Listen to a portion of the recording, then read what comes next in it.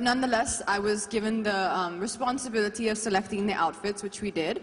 So I've actually gone for a little more of a group. I wanted everyone to look good in a group photo for Team Gloss.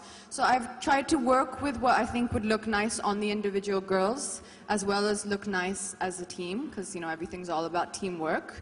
And Namrita, of course, has designed the makeup looks and tweaked the styles, the colors as per each girl's skin type, what we think would suit them.